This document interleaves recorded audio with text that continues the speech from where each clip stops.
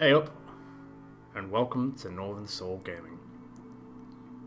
Today, we're going to be starting our first game playthrough of Battle Brothers. Now, Battle Brothers is a turn-based RPG which has been around for about 4 years, created by Overhyped Studios, which is quite synonymous to other turn-based tactical games, not unlike XCOM. And as you'll see as we go through this game, that there is a lot of love put into it. As you can probably already hear the music is absolutely fantastic, and there are some amazing tracks that I could just listen to without even playing the game. This first episode is going to be more of an introduction into all the systems, as there are quite a lot. It is surprisingly deep, but they mesh together really well. Some of the systems may not be available to you if you just buy the base game, as there are several different DLCs out of it. As you can see down at the bottom, I have all of them installed, although I haven't played much of Blazing Deserts yet, but I will be getting into it a little bit more later. But for now, let's get started.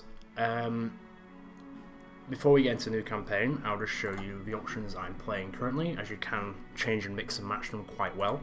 For the sake of flow, for the gameplay, I always change the movement to be a little bit faster, as you can get into, when you get into further late game, you do get into battles where it's dozens and dozens and dozens of soldiers, and it can get a bit trodden, and it just gets a bit muggy. I also always turn on auto loot because I've been stung by that on many occasions. So auto loot is no matter what, it automatically loots everything found after combat, as long as you have the space to carry it. Because if you don't have auto loot, if you click just exit, you won't get anything. And loot is very, very, very, very, very important in this game.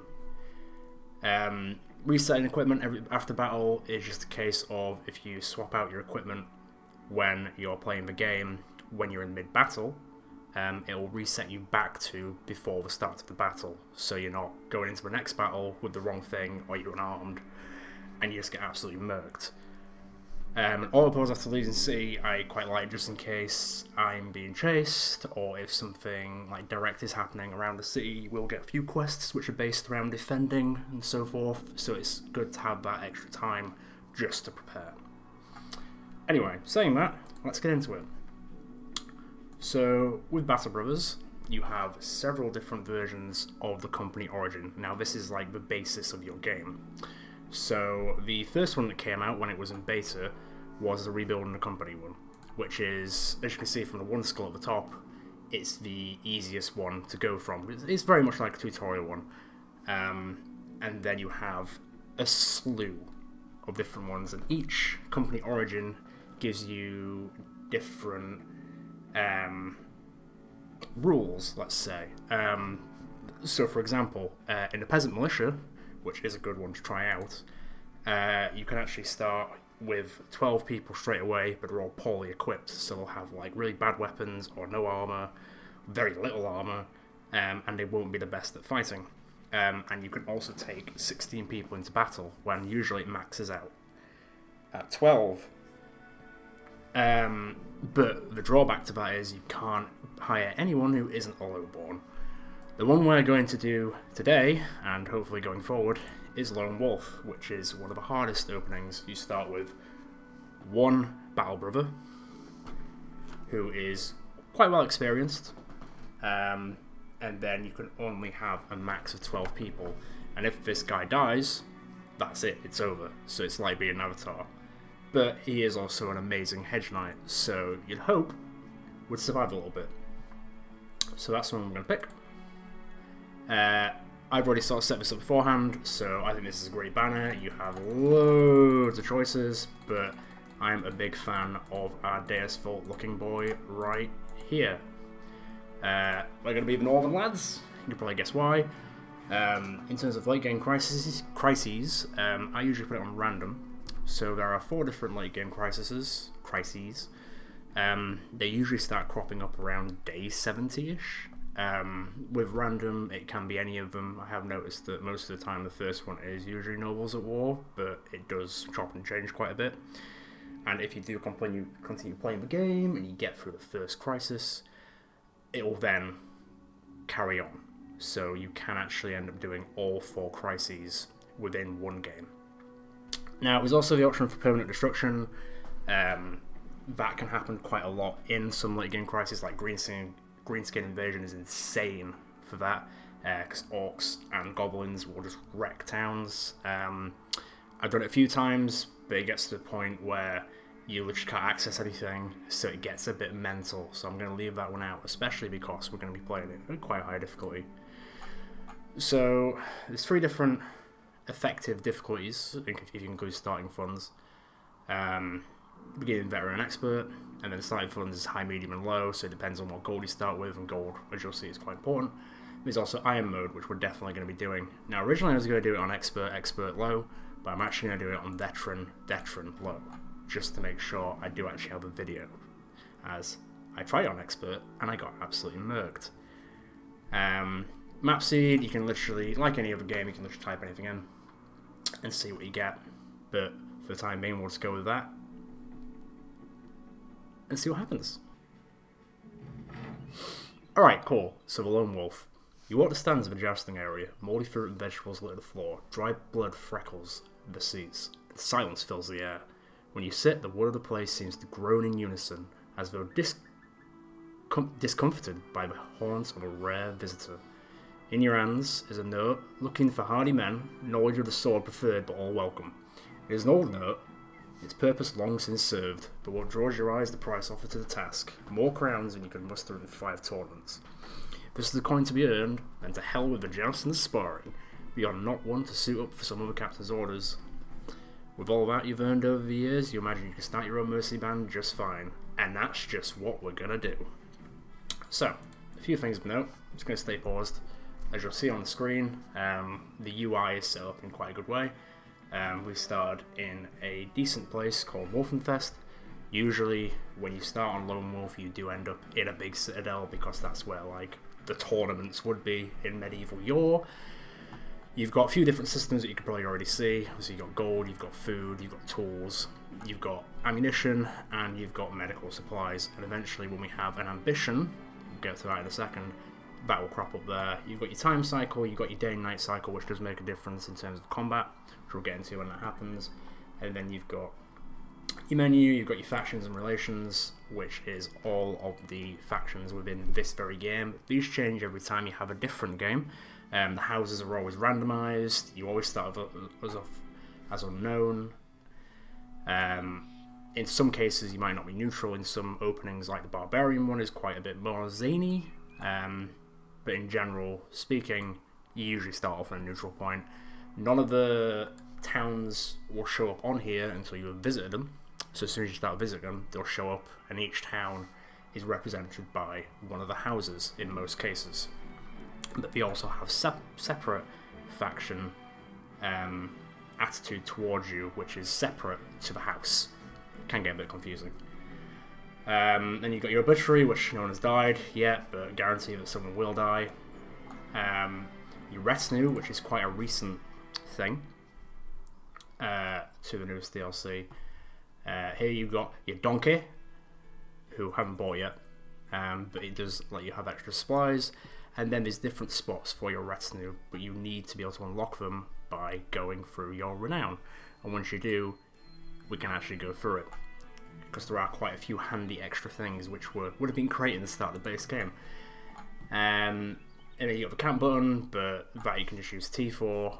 It just speeds up like repairs and injuries, stuff like that. You'll see that. Toggling footprints, that's just so you can keep track of people when you're looking for them. Toggling lock into the camera is the same as X. And then there's the actual roster. So we've got Bertram, who we're going to quickly change the name to God, I can't spell, NorthernSoul. And as you'll see, he starts off quite well with some decent armor, decent sword, because he is a hedge knight, as it were. Now, everyone has their own perks and traits, and also contention. So are they content? Are they fed up? Are they elated? Are they euphoric? It all makes a difference when it comes to battles, because it gives you an advantage.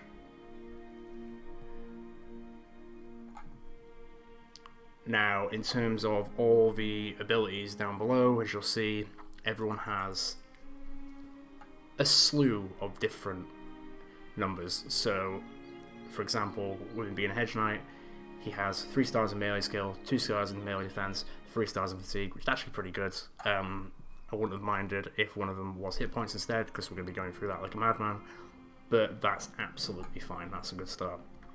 Now, with him being a Hedge Knight and being the Lone Wolf campaign, you do start off as level 4, so we can actually start leveling up here.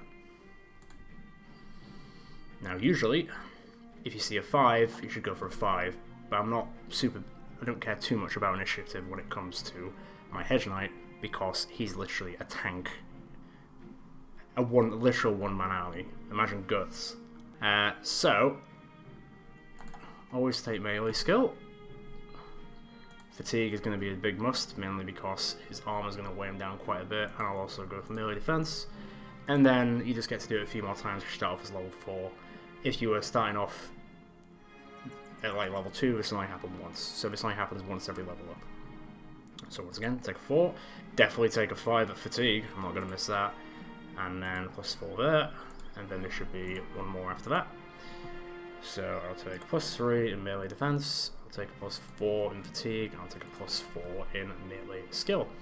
Now, obviously, as you could probably guess, all of these skills do actually affect you in different ways. So melee skills gives you the more of a bit probability to actually hit. Range skills are the same, but with bow and arrows, crossbows, etc. Melee defense is exactly what it sounds like. Range defense is exactly what it sounds like. Initiative is the higher in turn order, so the earlier in position that you appear. Resolve is exactly what it sounds like. This also can change when we get into different enemies like ghosts, which can get a bit spicy. And fatigue and hit points are exactly also what they sound like. Fatigue plays a big factor in wearing heavy equipment like the Hedge Knight. So we will see that we have to balance fatigue quite well, otherwise we will run out of breath a lot on the battlefield. Now, perks, everyone gets them. It's the same set of perks for everyone. You get a perk for every level up. Obviously there are some good perks, there are some not so good perks. I'm going to set him up as the way I would. Obviously you can set him up your own way if you play yourself. So I'm going to go with Recover, as I was saying with Fatigue. It's super useful, because you can actually reduce the accumulated fatigue by 50%, which as a Hedge Knight is massive.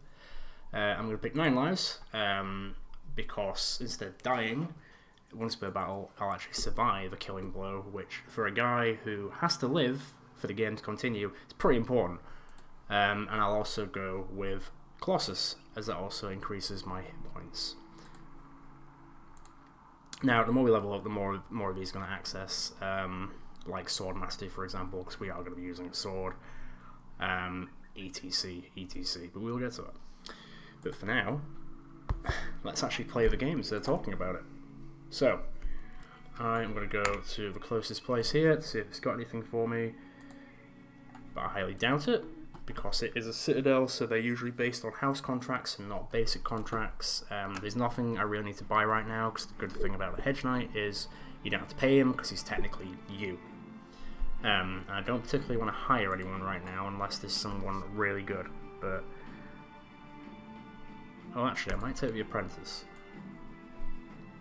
Now, the good thing about apprentices are they get experience a lot faster, and they also can be quite cheap, so they're actually quite good early starting people to buy.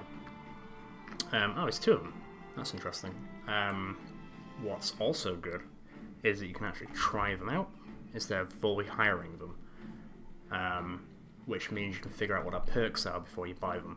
I'm not going to bother doing that because that costs more money than it actually is worth right now, and also there's a good chance they might not survive. A good chance I might not survive. So for the time being, I am going to hire Engelbert.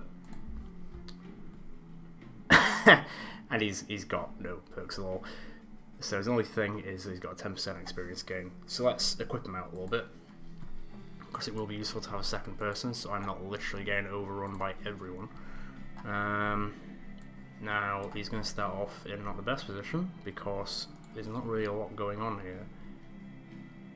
Now, a good start is spears, because they add more of a percentage to hit, so they're easier to hit with. But they're also quite expensive right now, which you could probably guess. Okay, basic armor, going to be out of money in no time at this rate.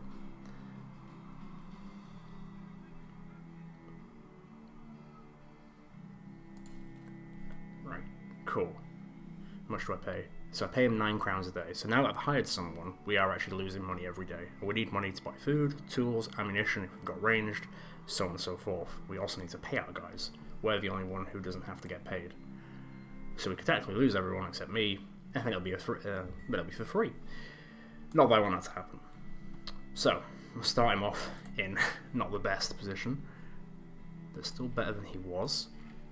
He's not going to die instantaneously. Now, because he doesn't have a shield, he gets double grip, which gives him an extra 25% damage boost. Now, which is great, but he's got a lot less defense, and there's a high chance he might just die straight away. But Ironman's Iron Man, baby! Let's have a look. So, nothing else really here now. The best thing to do would be to go to a smaller... That's a citadel as well. Go to a smaller area. And...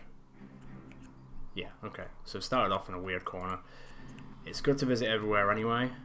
But more often than not, when you're looking for contracts, you want to more look for smaller, like here, smaller areas to begin with, because they won't hand out the feudal lords contracts. Still hand out like the standard village contracts, which is what you can do to begin with, because you can't unlock them yet. See, as it says, the contract's locked, so you have to leave there and go up to Hirschback instead.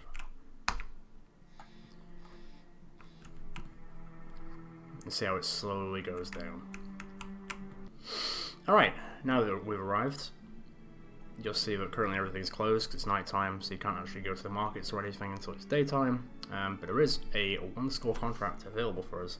We also see that there's terrified villagers, which is probably to do with the actual contract. As long as it's not Alps, I'll take it. I'm not dealing with Alps. Yes. Okay, this is absolutely fine. Now what you can do is, if you've got several contracts in the same place, you can actually say, I need time to think about it, which will leave it open, and it means you can access all the others, which will be all here. It's usually about 3 max in a place, so you can check them all out before you can accept them all. Once you've accepted a contract, you're locked in. You can't pick another one unless you drop that contract or complete it. Now you can drop contracts, but obviously this will affect your reputation with the house or the village that you're helping out. So we'll accept this. We'll go on our first rough and tumble. As to where we're going is up north. How poetic. Alright, now we're here. And it's Nagzaras. Now Nagzaras aren't too bad to begin with, but you'll see that they all start to eat each other and become more of a nightmare. So let's get into it.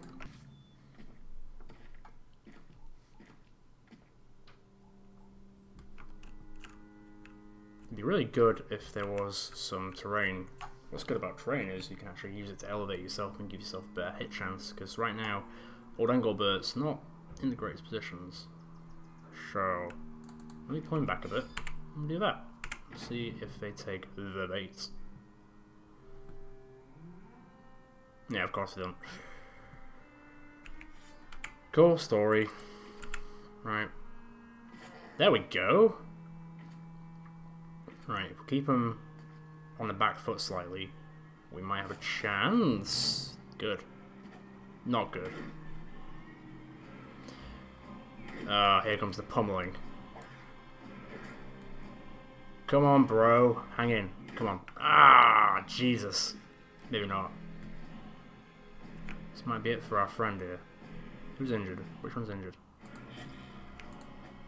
Well, he tried. That's what's important, I guess. Oh, 71 you miss. Come on, man. Wow. Not just killed, but beheaded. 10 out of 10. Now begs the question is, Can I survive? Okay. Oh, ho, ho, ho, ho, ho. Chef's kiss. Alright, only problem being I've left them more bodies, so he might get bigger now.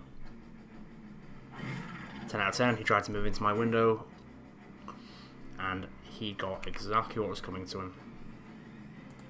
See you later, mate. Right. Although we had to sacrifice first and only follower, I might be able to get back for stuff. Maybe. Now you saw that I cut his artery, which means he's going to start bleeding out soon as well. So I think... got this in the bag, boys. See you later.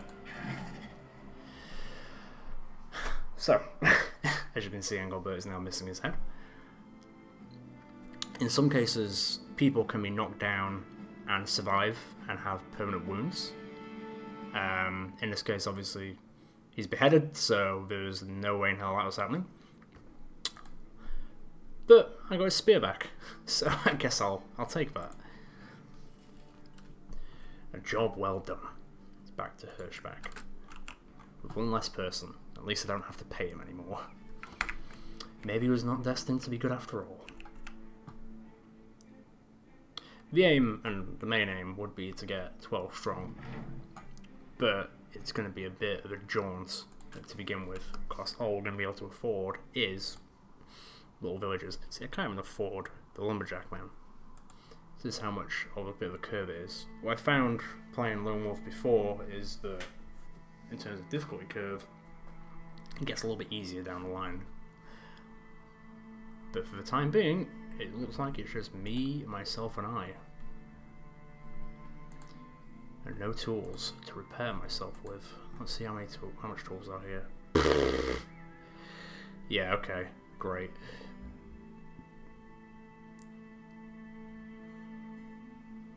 Well, gotta do what I gotta do. What else is next? I love my racing this side when I get to the pair talk at the same spot. I'm all ears. Do we monsters, Modern Blues, monsters come to hurt batch. That pays alright. Now I could push for more pay, but it'll ruin my reputation a bit, so I'm just gonna leave it. Now you'll see that some feet have appeared. These are the tracks we have to follow. Oh, nice one. So this is what I was talking about regarding ambition. So every now and then it'll crop up, and it'll give you a choice as to what ambitions you want to follow. Now whenever you do an ambition and complete one, it greatly increases your renown, gives everyone a super big morale boost, and it can also lead to a few other things, like there's some very specific things where you can end up getting like legendary items, or like a banner, hopefully in the future, a better car, etc.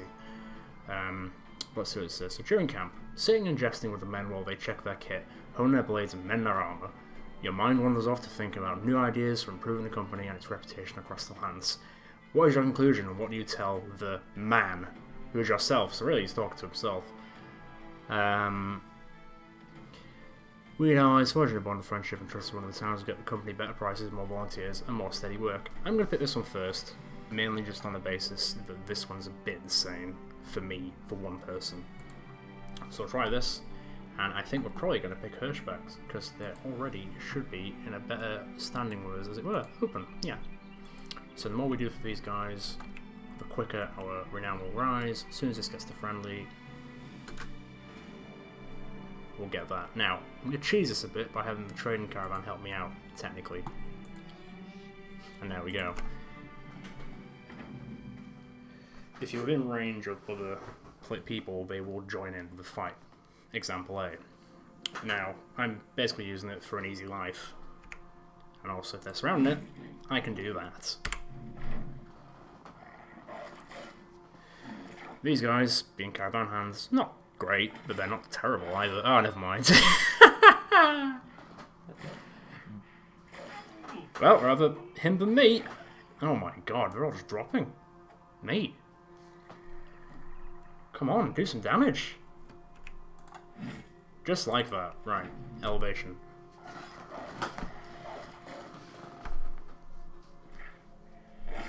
Oh boy, there's gonna be nothing left. This is a good idea.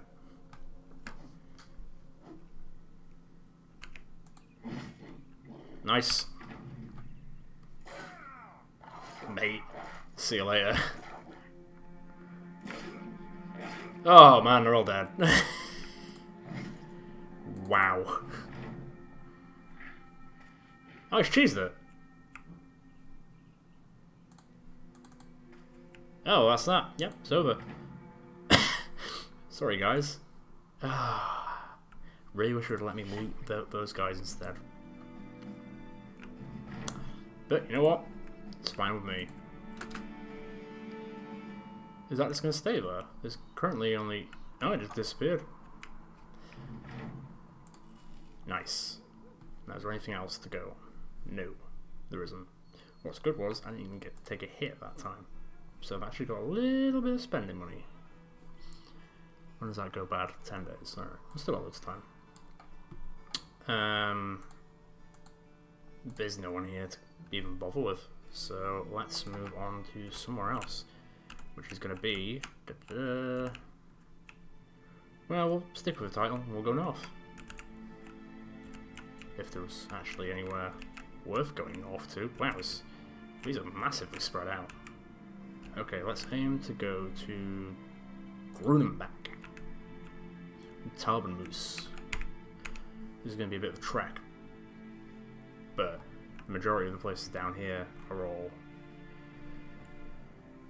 going to require renown to open up all the contracts, which I don't have right now. But I will.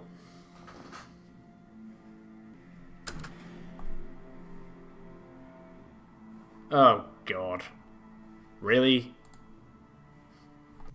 Okie dokie. So, currently surrounded in the forest against 6 barbarians. Normally this would be fine, but there's only one of me. My armor's not great. And I'm not highly leveled. Now, as much as I could probably cheese it, I can almost guarantee that there's more of them up here. Yep, there's one. 2. There's one of his friends.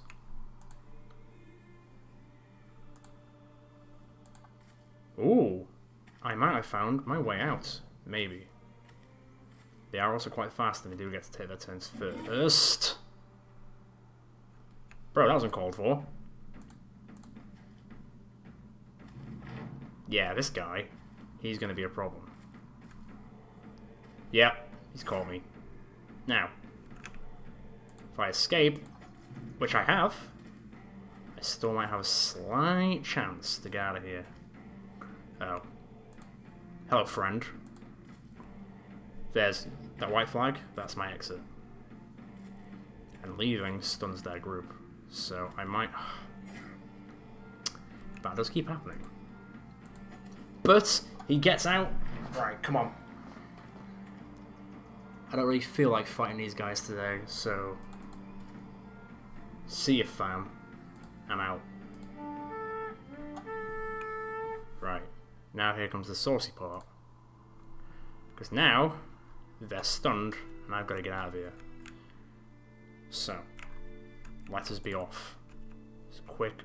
Ooh, friends, help! Let's stick around here.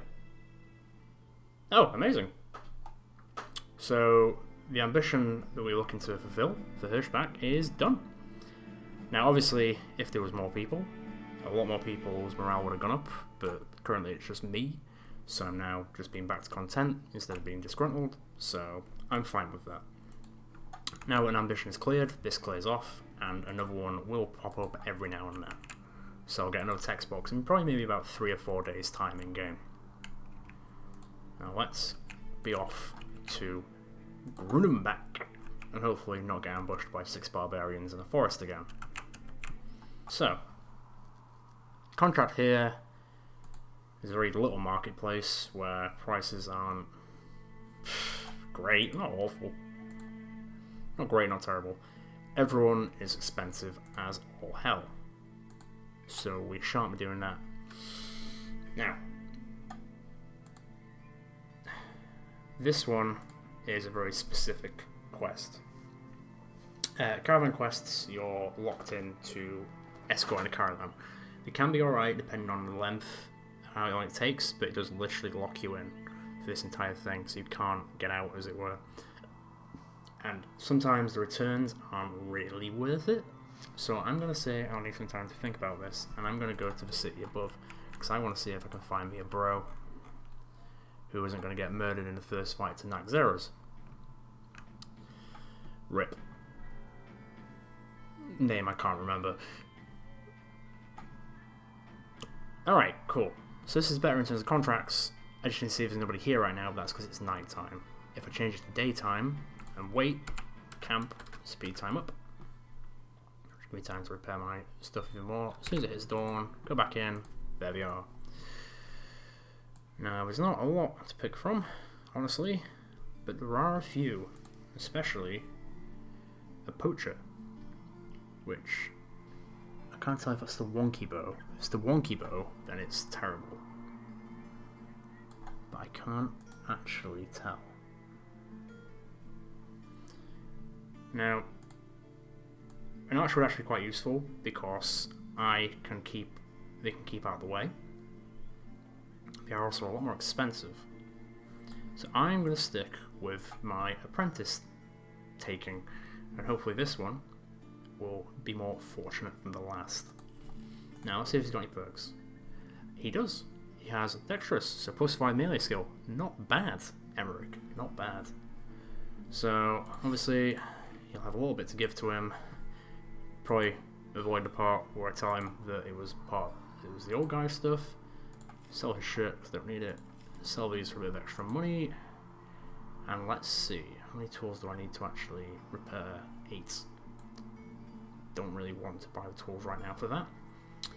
I'm going to give our friend here at least a small shield, because there isn't actually any big shields here. So I'll give him a buckler. It will be a literal difference between life and death, so it does make a difference. As for armor,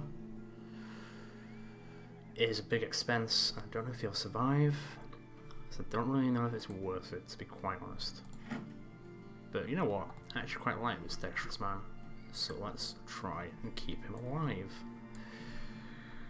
You always try and go for cheaper stuff, like the stuff that's a bit battered that you can repair. It can be quite a good deal in that regard. But for now, oh, that does make it so I've only got about 150 left. That's not great. But you know what? I trust that this man might actually survive. So let's get him up front and center with me. Now, have a quick look at the contracts, and I think that's where we're going to leave it for today. So this is a map quest. So effectively, you go on a map, you get a general direction of where it's going to be, and then you go and find it, and then you come back and get money. It's quite easy money. So I am actually going to accept this job.